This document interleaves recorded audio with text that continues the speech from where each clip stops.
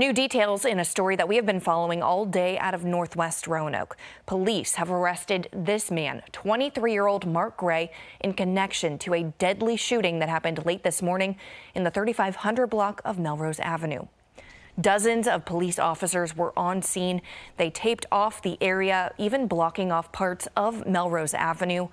We actually spoke with a woman named Angela Hairston, who says it was her 29-year-old son, Montez Hairston, who was shot and killed. She says Montez had a son and a family of his own. Montez had a grandmother that loved him, two of them. He had a mother that loved him. I did. He had brothers and sisters that loved him. Who deserves to get shot down in the street like a dog? Police say there is no threat to the public at this time, and that incident is still under investigation.